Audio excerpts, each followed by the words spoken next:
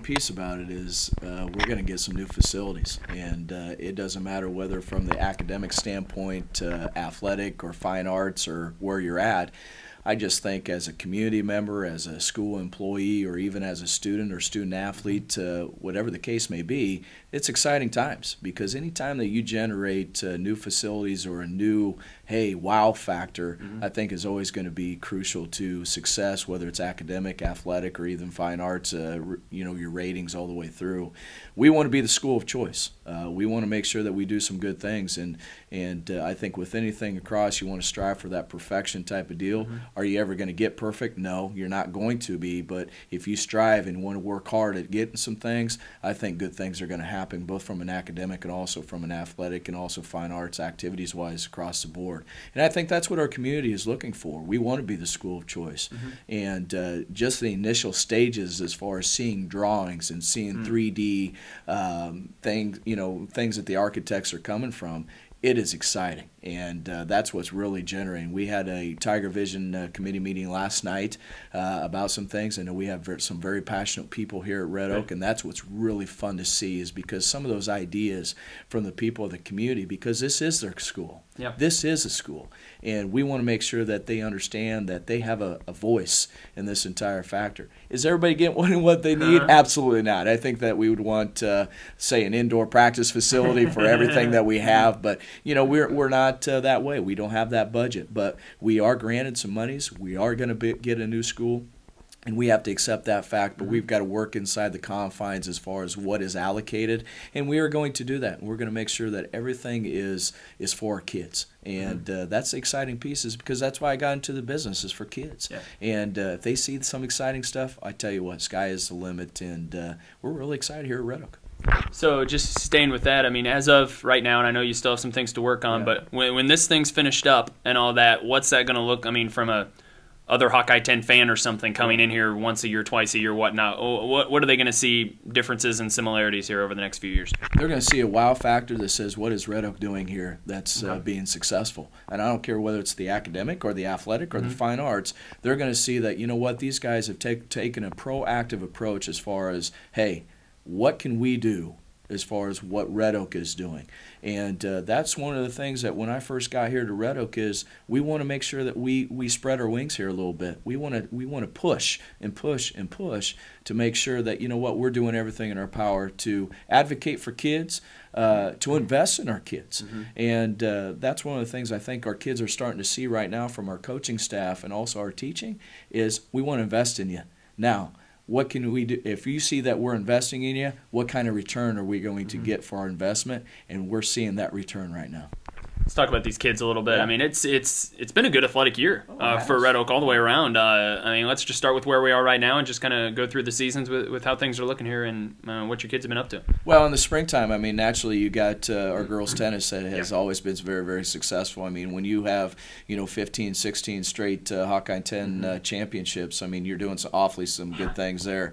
And I know we've got a tough task, this year to get whether it's 16 or 17 straight. It's going to be a tough task. But I know our kids are looking forward to it, and they're going to compete, and that's what's fun to see as far as our kids competing. I don't care what level you're at, just as long as you compete is going to be fine. Our boys are doing very, very well. They're 4-4, in the Hawkeye 10, and seeing some success right there. So our tennis program is off the ground, and I know that we will continue on to the postseason as we continue. Our golf program is off and running with the girls and boys, and seeing some success there, and we're actually hosting the regionals here in Red Oak at our country club, and that's fun to see because when you have people from different types of areas that you want to showcase, whether it's your golf course, and Daryl does a nice job up at the country club, all the way down through, we want to make sure that, and just like with that Tiger Vision, we want to be that school. We want to see, hey, wow, what are these guys doing here, and showcase. We don't ever want to push people away. We want to bring them in and showcase that stuff because we do work very, very hard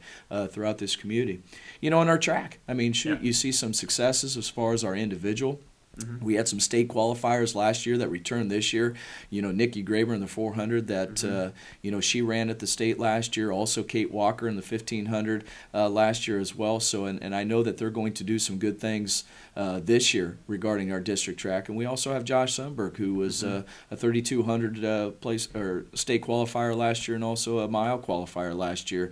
But we also have some seniors that are really pushing the envelope this year with Logan Lorette, who has really dedicated himself in the off season, that says, you know what, I want to be at that state track meet, and he's definitely working in our relay teams. We haven't been this close in a long time with our relay teams. So you never know what happens during that district track to say, hey, this is what's going to happen. So we're really excited about where we're going, where we're heading.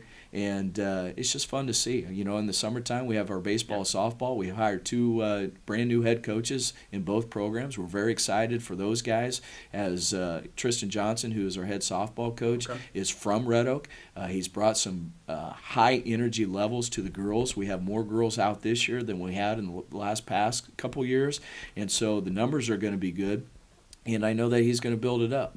And he understands where we're at, but he also understands where we're going.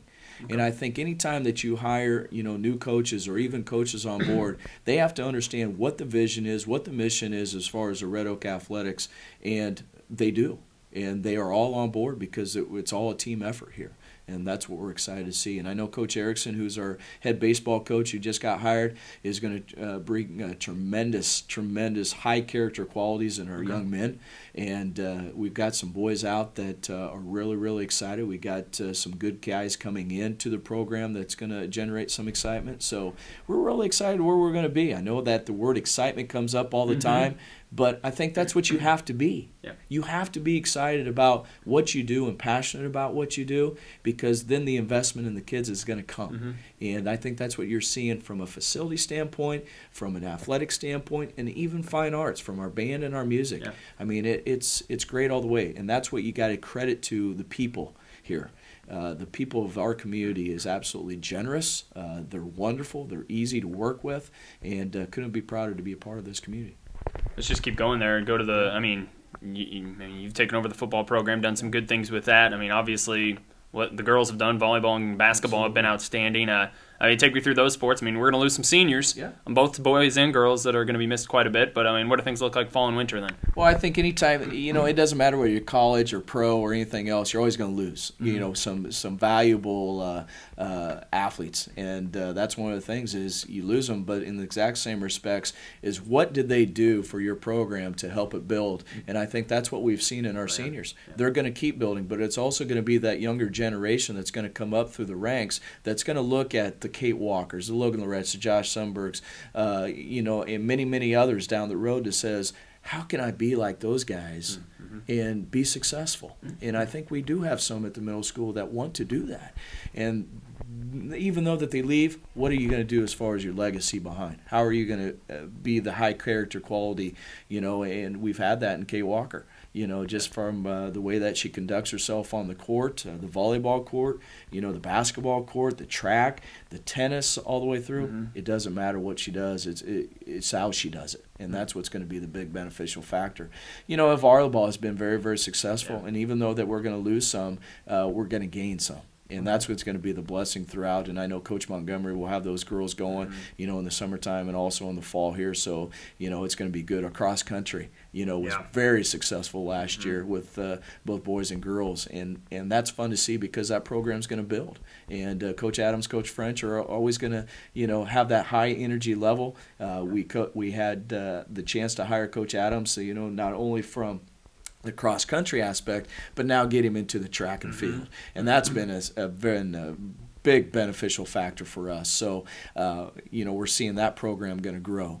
And you got to start somewhere. And that's what we're doing all the way through. So, in our fall, and sometimes I'm going to put myself on the very last brink of it, but, our football program has a lot of times have struggled in the past, but it's where we're going is what's going to be the fun case about it. And, you know as well as I do that we play in the Hawkeye 10, in a lot of sports. We play in a very, very tough district, as far as football, but our kids have been outstanding. I think our coaches have invested in our kids as far as equipment standpoint, from a fundraising standpoint. What is the best initial equipment that we can provide for our kids, to be top of the line? And then I go back to say, okay, we want to make sure that we are the leading pack. Wow, those guys look good.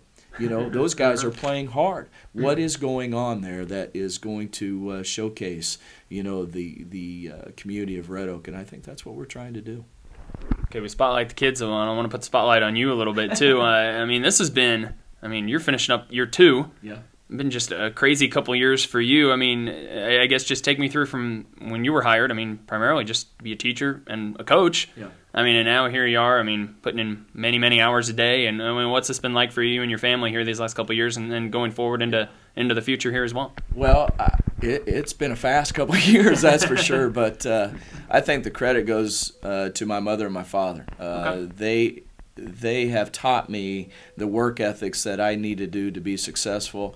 My sister has been successful. She works in Atlantic. She's high up on the chain as far as at the Atlantic Hospital there. But I think all the credit goes to the world as far as what has been instilled in me as far as character qualities and also work ethic. And, naturally what happens is you go away, you try to spread your wings a little bit, but it always draws you back. And that's what's happened to me being a Southwest Iowa kid. I want to be in Southwest Iowa. I want to raise my kids here, and that's what's fun to see. And the community of Red Oak has been open arms for me, and I met a lot of great people here. I love this town. I want this place to succeed as much as anybody, and that's what we're going to do. But you're right. I was hired as a teacher and a coach. And all of a sudden, I don't think too many people knew I had my admin degree. And then all of a sudden, in July, I had the opportunity to step into the activities role. And hey, are you willing to do this? Absolutely, I am. And I think that just shows the loyalty. If somebody asks you to do something for your school, or for your place of work, I think sometimes it's very, very hard to say no. If you really truly believe in what you do. And I said yes because of the people that I work with. I got a wonderful principal in Jeff Spots that the working relationship that we have together is, we laugh, we joke around, but we also know when it's time to get down to work and get serious about what we need to do for kids. And that's, you don't find that too often. And the staff here in the office, the ladies, you met the ladies here in the front, wonderful people to work with. And I think if you have that relationship, sky's the limit. And that's what I've been very, very blessed with. You go from being assistant principal, activities director, to a head football coach, to a head track coach. You got to have people around you that really support with what you're doing. And I think the biggest benefit of my entire career is my wife. You can't do, stuff like this without a very loving spouse. And I'm very, very fortunate. And I love her to death, and just like with anything. And I got 4 loving kids that range from 8th grade all the way down to a year and a half. And they're my pride and joy. And sometimes people wonder how, when do you get a chance to spend some time with them? But they also understand Dad's job. They also understand, hey, this is what he does. And when you have a family structure like that, stemming from my wife or my kids that understand that, I think it's very, very powerful. All the way through from the office staff here to your principal to your teaching staff, from your coaches. It's been a blessing. Anything else? Want to make sure we get touched on? Well, I tell you, it's been a fun time, and we're going to continue to grow this thing, and we're going to continue to push. But a lot of good things are going to happen here, and we're going to work very, very hard, especially in this office. That's for sure. There's always going to be mistakes that are made. There's always going to be, but I tell you what, there's going to be a lot of things that are going to be positive.